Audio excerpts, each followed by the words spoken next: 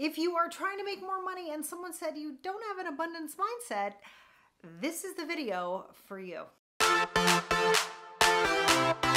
All right, so what the heck is an abundance mindset? You guys, if you are around those of us in the personal and professional development industry, you're gonna hear us talk about this. I'm gonna tell you why, okay? Because success in life, especially around money, is only 20% strategy. So why is it one person can pick up a book and read about the strategy and implement it and grow their wealth, and someone else can read the exact same book and stay broke? What the heck is that about, right? The strategy is just the strategy. 20% of success around money is your strategy. The 80% that actually matters is what's going on up here. And this is why we talk about an abundance mindset. So what the heck is an abundance mindset? Is this even real? I get it. When I first started out and I heard that, I'm like, wait, I'm supposed to sit on my couch and like, oh, I'm a millionaire. Yeah, no, I know it feels like a load of hooey, right? And believe me, if that's where you are, I feel you, I got you. And the way that I like to talk about abundance really for you, you are abundant. How do I know that? Have you ever cut your finger? Does it cost anything for your body to be able to heal that? No. When you're thirsty, what does your body say? Could you get some water, please? Right? Your body will tell you what it needs and you take care of it. As long as it's an able body, right? That's usually the pattern. And that is everywhere in nature. That is real. And the power of abundance is actually beating your heart right now. Are you breathing air? It's always there, right? That is abundance. Abundance is what has the sun come out every day and that the sun provides all of that energy for all of us. It's abundant.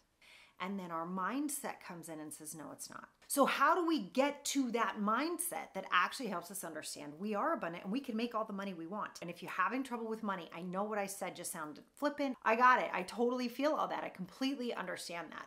So just take a second and recognize every single one of us has been conditioned to believe there's not enough. And I will share, I was raised incredibly poor. I was afraid of pretty much anything that had to do with money. Why? Because I was taught to be. This idea that money's hard to come by, you have to struggle, it's really tough to get. All these things that we all saw and it was modeled for us, right? My favorite as a woman, if you ever gone in to buy a car, don't you love how they talk to you like you're an idiot? How many of us have that mindset? So here I am, I'm gonna say, listen, pick up a book. One of my favorites is Profit First. If you don't have it yet, grab it. It's by Mike McCallum, it's genius.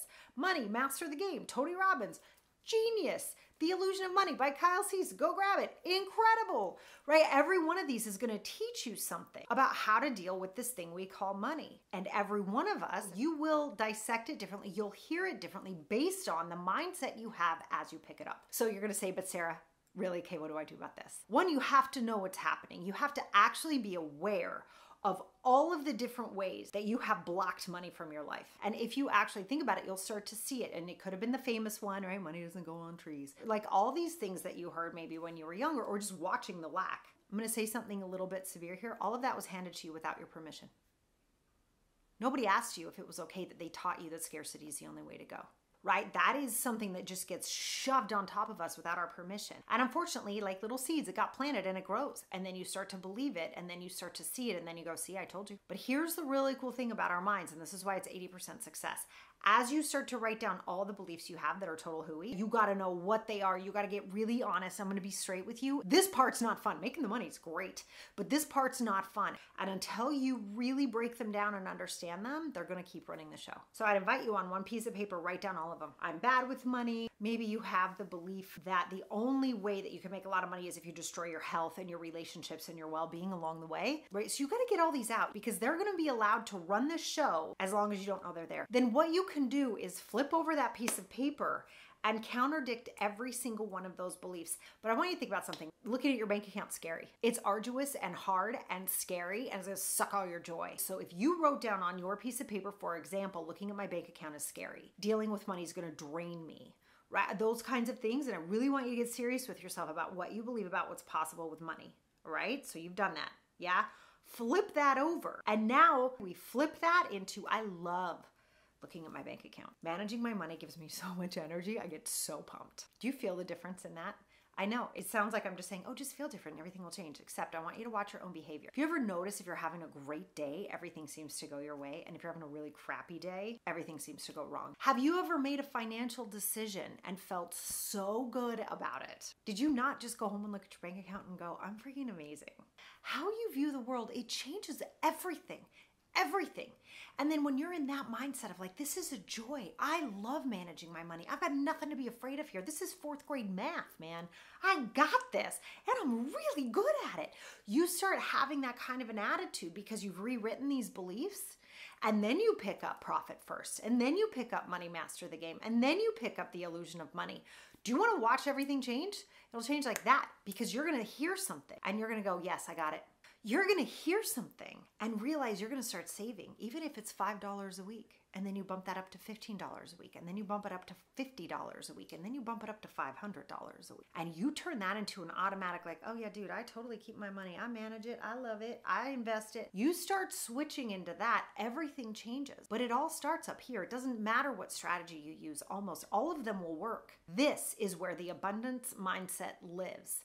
And the way to really cultivate that abundance mindset is to get crystal clear on what you truly believe specifically about money and rewriting those beliefs and reading that. If you really want to kick some assets, you read that every morning, you read it at lunchtime, and you read it before you go to bed. If you really want an abundance mindset, that's where it is. Because if you're on this planet, you have access to money right now. We all do. It's how we use it. It's how we manage it. It's how we view it. It's how we feel about it. That is everything. So start working on that abundance mindset, which is real, by the way. And then you can pick up any strategy you want and watch it work, because it will.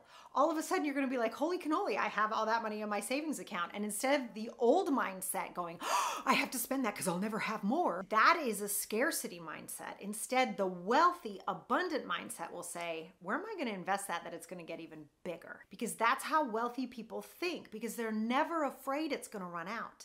And for most of us, you're not scared your heart's going to keep beating through the rest of this video, because abundance is at work for you all the time. You're just not seeing it because your mindset isn't aligned with where abundance actually is. All right, I hope this was super helpful. I know it can feel woo-woo, it can feel magical, and you're like, Sarah, what strategy? Pick any strategy you want. That part doesn't matter as much as it matters how you're approaching your money and how you're working to make sure those awful, restrictive, scarcity mindset beliefs are hiding, and that you eliminate them and bring them out into the sunlight and rewrite them so they work for you.